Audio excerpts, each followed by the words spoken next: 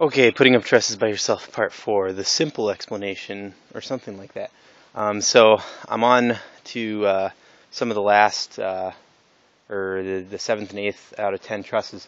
So I'm learning and figuring stuff out. And one thing I've started to do is instead of screwing them together, I'm clamping them together. You can see those clamps that I have all along there. So that's one different thing.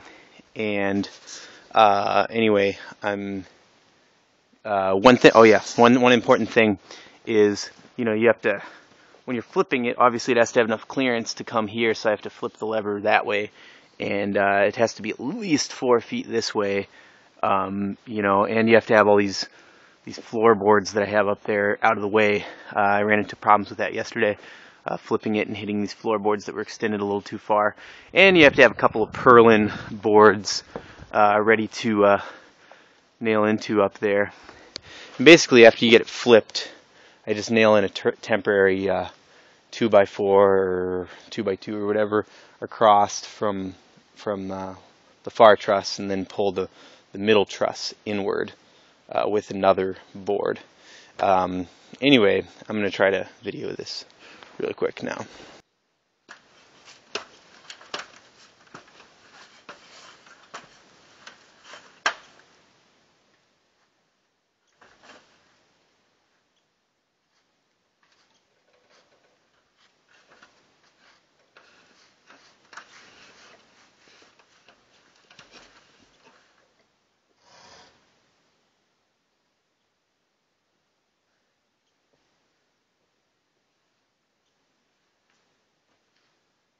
A tripod to secure it in place.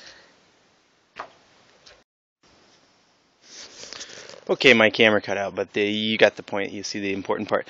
But yeah, there's the tripod to secure it. And like I said, I'm repeating myself a whole bunch, but make sure you only try this with 2 trusses either screwed or clamped together, because if you try it with 1, it might just snap in half. Okay. Hope you enjoyed this video. Bye. Okay, one more thing. Here's the next step. Is I've got a ladder set up,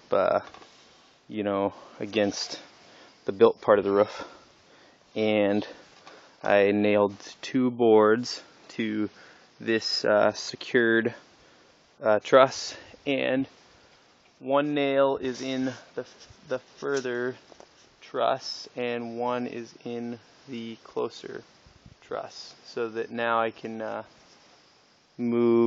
unclamp them, and they're both secured independently, and I can take off the tripod and the lever board, and they're both secured to this, and then I can move them independently, and I'll move the inner one in first and get it secured to these purlins, and then I'll move the outer one out with using these boards.